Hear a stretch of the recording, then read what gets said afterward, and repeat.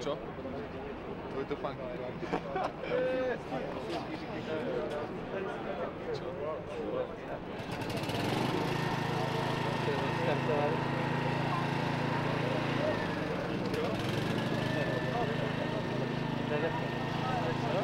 To byla dobrá koupěs. $50, francouzský papír, víš, na...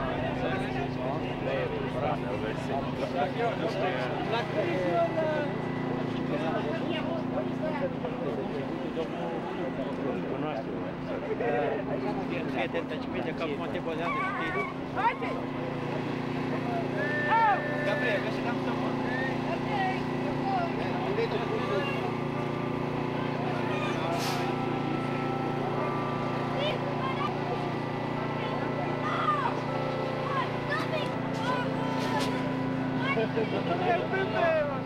Center, but since it's the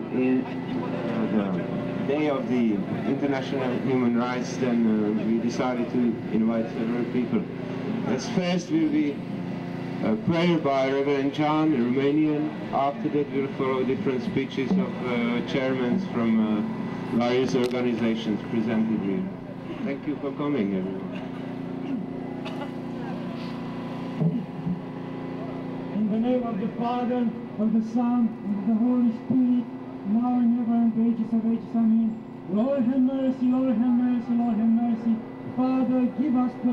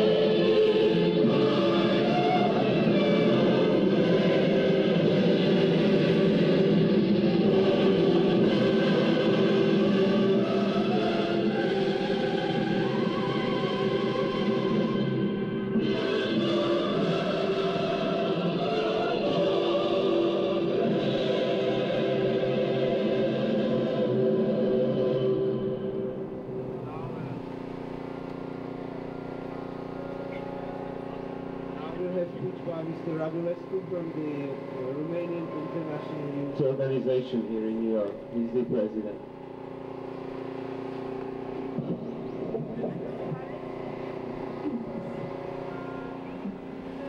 Dear Captain Nations freedom fighters, we are here to protest against the dictatorship and against the oppression in our countries. Now we are here.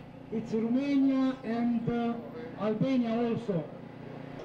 But even as we gathered here, Czechs and Slovaks, Hungarians and Romanians, Poles and Germans and Albanians, to express our unity, our unqualified support for democratic revival in Eastern Europe, so we must with equal vigor and unity express our unqualified condemnation of the brutal, oppressive Ceausescu regime in Romania. We must protest the brutal police murders of brave, courageous dissidents. Just recently, a Hungarian Protestant theological seminary student. The most joyous and the youngest of revolutions in sweeping our old Central Europe today. This well-met revolution provides example and inspiration, hope to all of us. The next speaker is Mr. Habib Meyer, who is the president of the Afghan groups in America. Please, Mr. Meyer. I think we all owe many thanks to the Afghan people because they've been fighting for all of us and they paid the highest price. So please listen to this man. Thank you.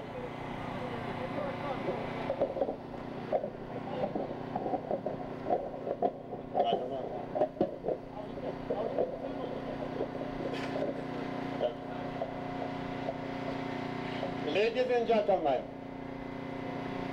on behalf of the Afghan community in America, we are here to participate in justice not only for Afghanistan, to fight for all those captive nations or subjugated nations, and finally, they invite me on the Congress in Washington.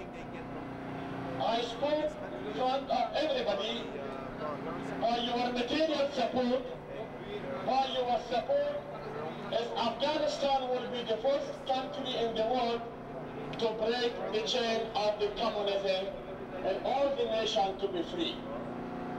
The Soviet draw from... Can I say? Okay, Bob. Sure. All right, sure. Yeah. Okay, Bob. What happened here today? Well, the idea was it was organized by the Independent Czechoslovak Cultural Center. It's this benevolent voluntary association we've had here for X years. And it's the International Day of Human Rights. So we decided to invite different ethnic groups who have the same problem as we have, and to share, because, you know, it's not just one for group, it's we think all these countries that are involved should be here. So they came, we expected many more people, there were medias were notified and so on, but you saw as you saw, I mean, but I think it was good enough, at least we're in touch, and no matter what happens next, these organizations who were here today will continue to cooperate. But the message was, freedom cannot be separated by borders, by faith. Each individual human being has rights, and they are guaranteed by nature, and that's what we came here to proclaim, or try to show solidarity with all these countries, you know, fighting for freedom. That's about it, you know. It was the main motivation here. Like I said, we expected many more people, but... Hold on just a second. Okay. Bob, do you think the message from here is getting back to Czechoslovakia? It will be. We're in touch with different independent groups, opposition groups. We informed them yesterday. And there was supposed to be Radio Free Europe and some other, but nobody showed up. So I'll call back to Prague, and I was asked to do some interview via phone, some short one, to give a report on this. So it will get there. And people taped it, so we get in the tapes later on, the video tapes. And I'm sure the different organizations that were here, they will make sure that something gets to their countries too. But overall, do you think that the support that you're showing in America, do the people in Czechoslovakia know?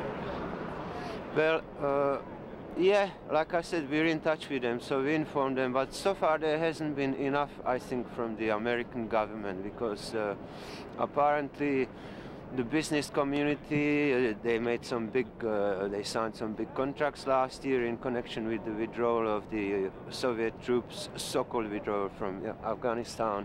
And I think the American businessmen with Mr. Bush in charge here, that they saw that they signed with someone, and now would they like to keep making business with those people, without realizing that if they helped us more, they could do much more business with really free countries, and not just with some criminal bastards. You know, I think it's a shame that the United States government is even discussing with these regimes that have been suppressing everybody for such a long time. I really think it's disgusting that they are willing to talk to murderers and make deals with them, instead of helping first the people to be free and then get whatever they want, you know, but on equal basis, one to one. So I don't think there has been enough really of their support voiced. You know, there's a lot of interest on TV and so on, but as far as the government and the Senate and Congress, they haven't done that much yet. Let's see, maybe they just don't want to interfere at this stage, but it's a little bit disappointing.